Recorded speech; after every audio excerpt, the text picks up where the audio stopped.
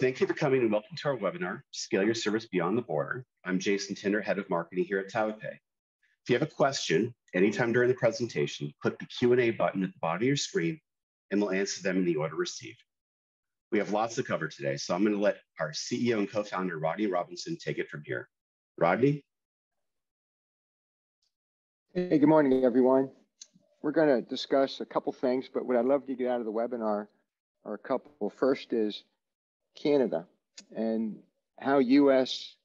financial technology companies can easily set up a domestic service in Canada or even a service that is in Canada that lets you disperse money outside the border. Anytime a company wants to expand into another geography, probably just one of the hardest things to solve is payments and banking, and we'll run through how to do that. Additionally, we want to teach everyone how they can do cross-border payments if they want to do payouts in other countries instantly. We're going to cover that. And then following those two items, there's going to be a fireside chat with Manoj, the Senior VP of Product at Onbe, who's one of our customers. And then we'll do a Q&A. Okay, so at the end of the webinar, we'd love you to know how to set up your service in Canada for serving Canadian customers, as well as if you want to do cross-border payments and how you can do that from either Canada or the United States.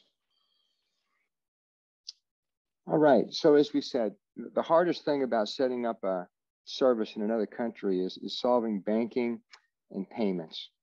And with in Canada, we have a service live in Canada that includes both a banking partner, our acquiring service, and connections to Visa and MasterCard.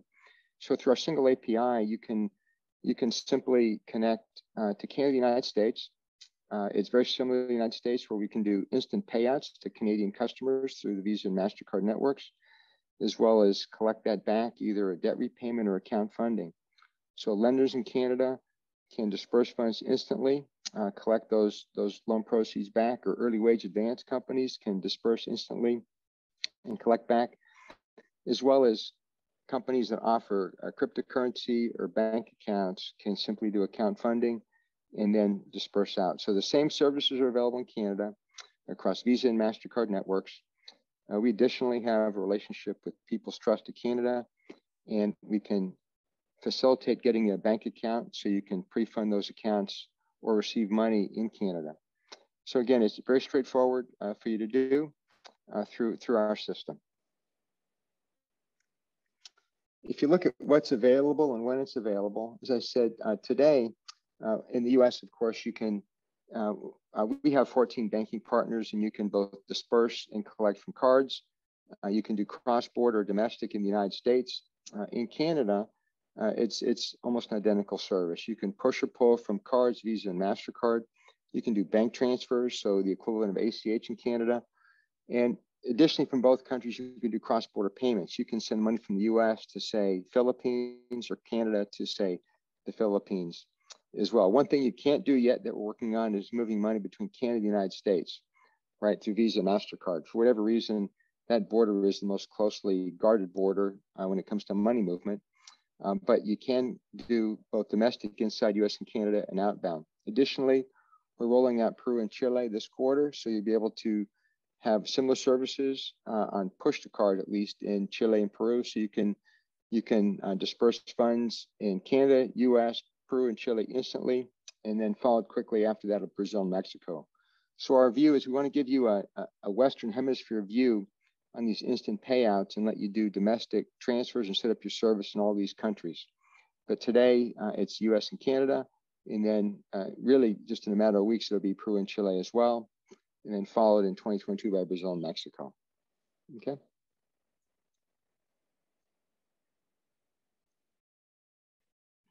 On cross-border payments, there's various markets you can do, and this is all about sending money from the U.S., either a person-to-person payment or a merchant to a person payment, or even a merchant to another company. So B2B or B2C works, B2B, B2C, or P2P works. And if you look at the blue countries are countries that we can send to. So as an example, I can go United States to Mexico, banks in Mexico instantly. United States to Brazil. I can even go to Ukraine or other countries. You can see Australia. Many countries are enabled. And what we have today is push to card. And so you can disperse instantly to Mexico or Ukraine or parts of Europe today from Canada to the United States. We're adding bank account as well. So shortly you'll be able to push US to card as well as US to bank account. Today, we have push to card enabled, and we see a lot of activity in the Caribbean. So Dominican Republic is popular, Philippines are popular, Ukraine. The number one destination prior to sanctions was actually Russia. For whatever reason, Russia was our most popular push to card destination. And now it's Dominican Republic and parts of Latin America. But today you can push to card. Tomorrow you can push to card and push to account.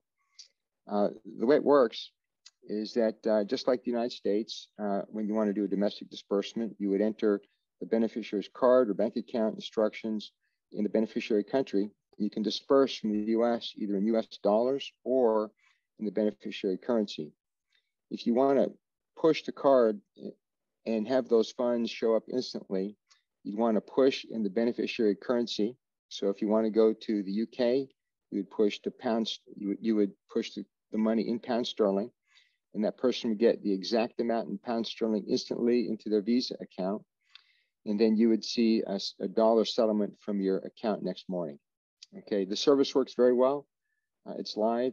A couple of our banks, we do this at Cross River Bank and Evolve Bank and Trust today, and we're adding additional acquiring banks in the US to do this from. And then push to bank account is coming shortly, where you can disperse to bank accounts, not just cards, in all the countries shown on the map in green or blue.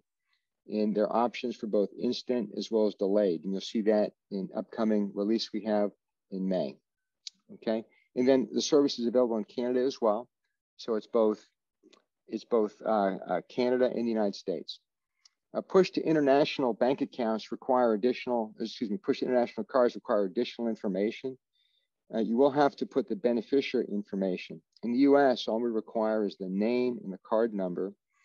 In non-US, we will need the country, in some cases, address information. So you would need the beneficiary's name, potentially address, and the country and city that they're located in. But that's the information needed. Additionally, a sanction screen is required. So on that beneficiary, you'll have to do a sanction screen through our system so the bank has visibility into the sanctions cleared and who the beneficiary is. But you'll find the service works very similar to the United States domestic, okay? And typically, if you're sending money to someone, you know their name and address, so typically that's not an issue, okay? The way it works is first, you can get an FX rate from our system. If you want to push to, say, Mexico, you can give us the beneficiary card number, and we will give you the FX rate real time. We then suggest you do a sanction screen through our system, so we'll need a name and a country. If you give us a date of birth, it would be less likely to get a false positive, but that's optional. But we get a name and country from you. We'll return a clear or not. If it's cleared, you can then just enter a transaction to the beneficiary's card in their currency or US dollars. And in this case, the sender is sending 5,487 Dominican pesos to Maria. And so she would receive that exact amount. And then the next morning, we would come and pull $100 or the equivalent at that time from your account. Okay, but if you send a beneficiary currency, they'll get the exact amount. The data, just to summarize, is the name and address information of that beneficiary. And then we do want a sanction screen done on that beneficiary before the send is done, just to make sure there's no sanction hit. Okay.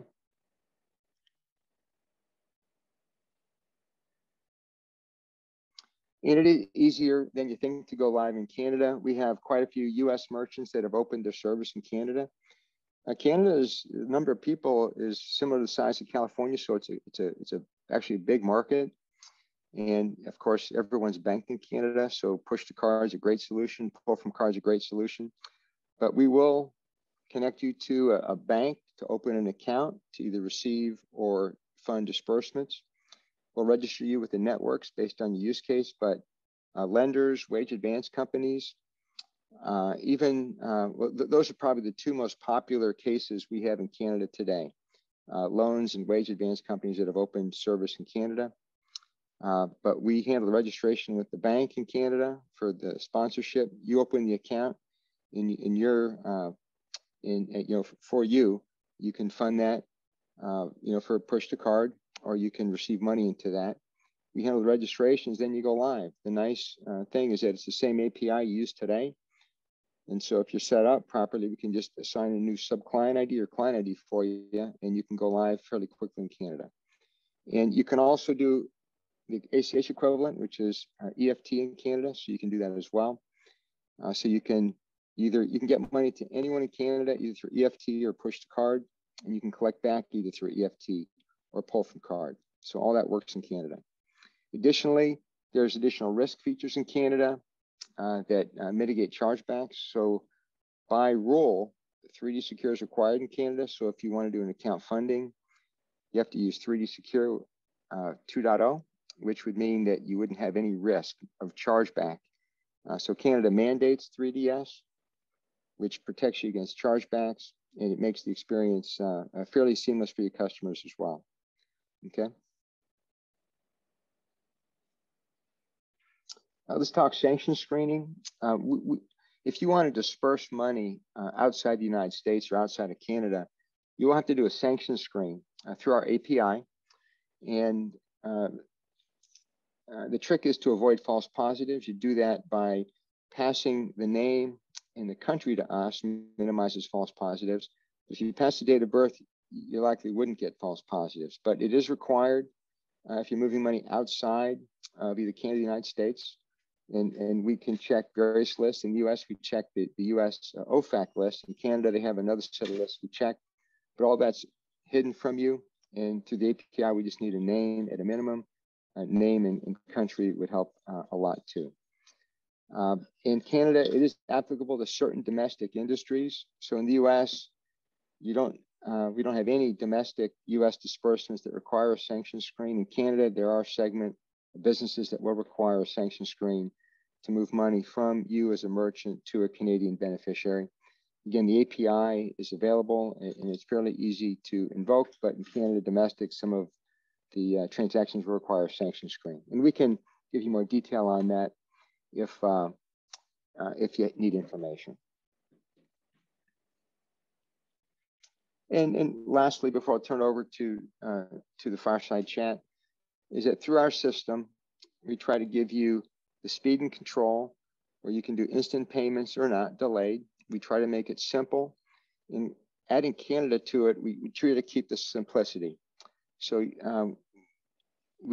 you simply need to get additional credentials for us to disperse in Canada or to collect in Canada. So from a technical standpoint, it's fairly straightforward. The cost is very similar across the board. The Visa costs are a little cheaper than the United States, and it's all in Canadian dollars, which makes it even cheaper.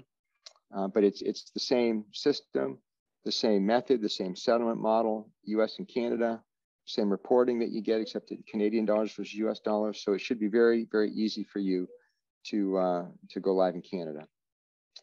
All right, I will turn it back to you, Jason. Thank you, Rodney.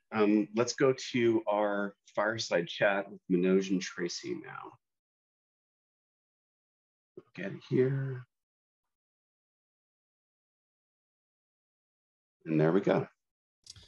Thanks, Jason, and welcome to our fireside chat today to discuss domestic and cross-border instant money movement and how clients are using TabaPay to expand and improve cross-border expansion experiences. If we haven't met before, I'm Manoj Verma, co-founder and chief revenue officer of TabaPay. And for those who are not as familiar with TabaPay, let me spend a few seconds and tell you a little bit about who we are and what we do. We are an acquiring processor focused on serving fintechs with instant money movement solutions, money in, money out. We process for 16 banks in the United States and People's Trust in Canada. We serve over 2,000 fintechs on our platform, including some of the largest program managers and processors like Onbe, Payfair, Marqeta, some of the largest neobanks like Chime and Dave, some of the leading EWA players like Llearn and Albert, and lenders like Upgrade and Lending Point, all with solutions that allow our partners to move money instantly. Fund or load an account in real time with zero risk, account-to-account money movements, P2P money movements, earned wage access, tip payouts, commission payouts, incentives, etc. I'm delighted today to be joined by Tracy Monson with Onbe. Thanks, Tracy, for joining us. Can you tell us a little bit more about Onbe and your clients? Yeah, thanks, Manoj. It's great to be here today. A little bit about Onbe. We are the industry's experts in business to individual disbursements. So for 25 years, we've modernized payments on behalf of the world's leading brands. We help them pay their customers and their workforces. Our clients can outsource their entire payment operations to us, offloading the cost, complexity, and risk that often comes with those payments. Onbe takes all of that on, and then we deliver a payment experience that's instant, convenient, and flexible. So we have payment solutions for incentives, think rebates, loyalty programs, domestic and global payroll, refunds, claims and settlements, and a great set of features for the freelance gig and creator spaces. You'll find our customers in telco, automotive, insurance, consumer goods, financial services, and many other industries. We are US based, and we've helped our customers pay people in over 180 countries, 9 currencies, and FX conversions worldwide. Well, that's great. Can you tell us about when and why you started working with TabaPay? Clearly, you work with a number of processors today. What drove your choice in working with us? Yeah, so Onbe's TabaPay journey started over 3 years ago because we could see consumer preferences were changing. Every year we run a study on the future of payments, and you and I could probably predict this as consumers ourselves. The top 3 most important factors when getting paid are choice, speed, and convenience. So 75% of consumers prefer digital payment methods, and it's not just because they're fast. Over 60% of people trust that they're more secure as well. So then you throw a pandemic into the mix that accelerated the need for brands to pay instantly and get away from physical mailed options like a check. And we were very happy to be well positioned through our partnership with you to support real-time transfers to bank accounts. Post-pandemic, actually, in our programs that offer choice between a real-time option or a slower, older method, the real-time option is taken more than 60% of the time. So Manoj, we launched our original partnership together focused on US dollars, but Onbe has supported payment programs in Canada for over a decade. So when we learned that you all were expanding to include Canadian dollars, we were excited. And we added a real-time transfer option to our Canadian offering last year, thanks to your support. It's great. And we're excited to have you as a partner up there. Can you spend a few minutes, maybe chat a little bit about what your experience was in working with us and in expanding to Canada so others get to learn from how easy that was? Yeah. So we put together cross-border and local payment options in many countries. So from experience, I can tell you this expansion to Canada, working with TabaPay, was our fastest to market. For the tech lift, it was really a matter of adjusting our integration with your unified API. And then we had to add in the right identity screenings for the region.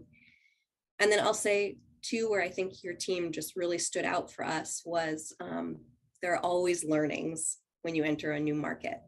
Compliance and regulatory pieces, address verification nuances, these little things that make a huge difference. And your team offered great support to us on those topics. We also established tri-party bank relationships together, which your team made very easy. And then you connected us with the right folks at the networks and the payment rails to give us more market insight, localize everything correctly, and make sure we were really set up for success. I'm going to ask you, Sure. I haven't gotten to ask you this question. So you focused first on instant money movement in the US, and then you picked Canada. Why did you start your expansion plans there? Good question. So we support over 2,000 fintechs today, and many of their customers operate in multiple jurisdictions and geographies. So Canada was the #1 request that we were receiving from our partners. So we started there first, plus its proximity to the United States. Now, many of our partners serve multinational companies that have expressed an interest in serving their customers in various countries. They've guided us now to South America, starting in Peru and Chile, which will have launched by the end of Q2. And we're starting with payouts in those countries because that's what our partners are asking for. Later this year, we're going to work towards enabling pull transactions to complement the payout transactions that will be in those countries. After that, we aspire to light up a handful of other markets, Brazil, Mexico, and the broader countries of the Caribbean before year end, again, to serve our customers. We're going to continue to offer a vertically integrated solution that provides instant payments and lower costs for our customers. It's not an easy lift as there's so many different regulatory and operating requirements that differ per country. Product offerings like AVS and 3DS often don't work outside the US, so we're working with the networks and other third parties to stand up alternative solutions to ensure risk and coverage are maximized for our partners. We've been pleasantly surprised with the demand for our services in Canada, with existing customers expanding there. Yourselves, obviously, Remitly, PayActive, and others, and even local companies like Wealthsimple in the US, in Canada, are interested in other markets. We also allow Canadian companies who want to expand from Canada to the US and are seeing traction there. In short, our value prop resonates with clients for better, faster, cheaper payment options, multiple network and rail options, and embedded banking partners per market. All of this connected with a single unified API with a global view of data and reporting. In addition to our geographic expansion, we're doubling down on our cross-border efforts to better serve our customers. Push to Card today is live with MasterCard and Visa. And in Q2, you'll see us introduce Push to Account to hundreds of countries. Now you can see how we'll address your instant money movement needs wherever you're going to operate. Tracy, let me ask you another question beyond Canada. Can you speak a little bit more on how Onbe is leveraging TabaPay for your other cross-border needs? Yeah, when you were talking, it really resonated. We're seeing a lot of that cross-border demand too, especially when it comes to contractor payments to influencers, gig workers, the creator space. And then many of our large US-based multinational customers have these last mile needs in these harder to reach countries. They don't want to, and they really shouldn't have to sacrifice speed and choice when they're paying around the world. So next up for us, we're going to be kicking off a pilot using TabaPay's push to card capabilities to introduce real-time options for cross-border, supporting many of those use cases I just talked about. That's great. Well, Tracy, this is just a short little chat today. I really want to thank you and the Onbe team for joining us. We're excited to see how Onbe will continue to innovate on our platform. Is there anything else you want to cover in another minute or two? Thanks for having me. I'll just say, as a fully managed disbursements platform, we are laser focused on innovating business to individual payments. And we are thankful and appreciative of our strong partners like TabaPay, who are doing your part to innovate the instant money movement space. Well, thank you again for joining us. And let me pass this back to Jason, who will open the floor up to Q&A.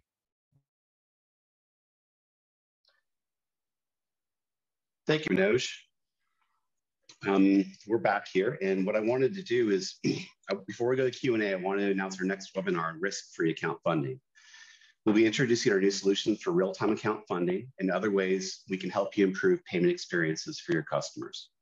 We'll be sending out the announcement via email and on LinkedIn in the coming weeks. So let's go ahead and jump into questions. If you have any questions, go ahead and put them in the Q&A box. It looks like we do have a couple in so far, so let's go ahead and move to that. First question actually is for Tracy with Onbe. Tracy, what are the most common use cases for Onbe in Canada?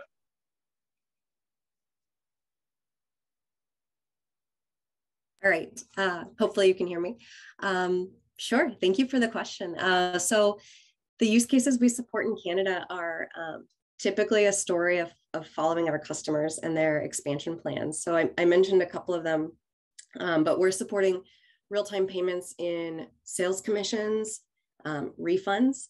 So think about exiting subscribers from subscription services or internet and cable providers.